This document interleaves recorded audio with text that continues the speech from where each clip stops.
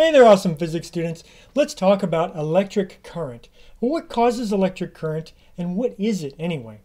Well, before we get into that, let's again revisit our cause, effect, and property framework that we talked about so many times before. First, of course, we're always going to use forces cause acceleration. But of course, there's a property in the middle, the inertia, which is measured by mass. And then there's a law that goes with this, that is Newton's second law. The sum of the forces equals the mass times the acceleration, or the cause equals the property times the effect. There's also the torque, which causes angular acceleration. But again, there's a property in the middle. That is the moment of inertia, the resistance to change in rotational motion. And again, that can be, the law that goes with that is Newton's second law for rotations. That's the total torque is equal to the moment of inertia times the angular acceleration. Again, the cause is equal to the property times the effect.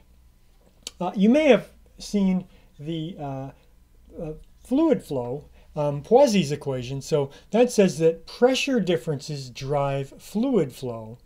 So the pressure difference is the cause, and the effect is fluid flow. So this is the volume flow rate, the amount of the volume of liquid, the number of liters per second that is flowing through a pipe.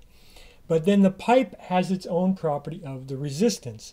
And the resistance for a pipe is 8 eta, which is the viscosity times the length of the pipe, divided by pi times the radius of the pipe to the fourth power. That's the resistance of the pipe. And again, we have a law between that, which is the pressure difference is equal to the property 8 eta L over pi r to the fourth, that's the resistance, times the effect, which is the fluid flow rate, the volume flow rate, which is delta V, the amount of volume passing a point in a certain time. We're going to have another one here, and this is for current, electric current. And this is telling us that a difference in potential, or a voltage difference, causes current.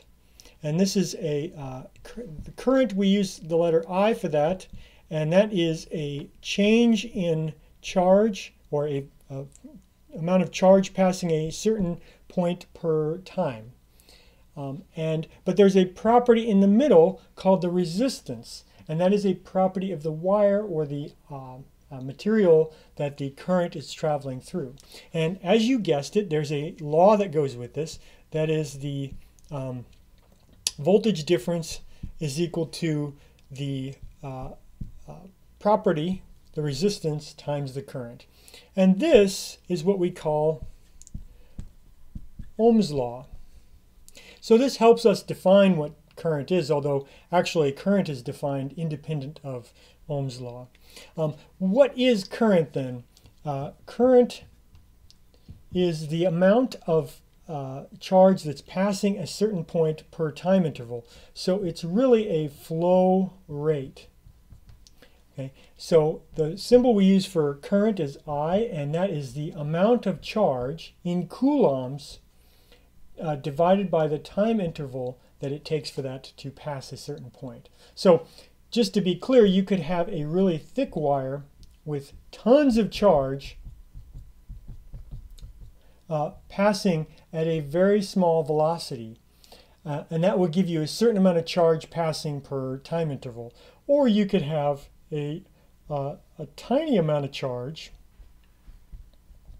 and it could have an enormous velocity and still have the same total amount of charge passing that point per time interval. So I just want to clarify that current is not speed. It really doesn't have anything to do with speed. It's the amount of charge. If you were to count the number of electrons passing a point per second, that would be current.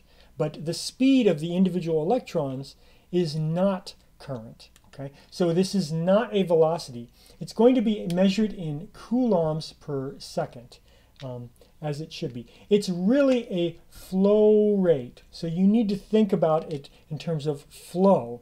Current flows from this point to the other point. And do not be tempted to think of it in terms of a velocity. All right?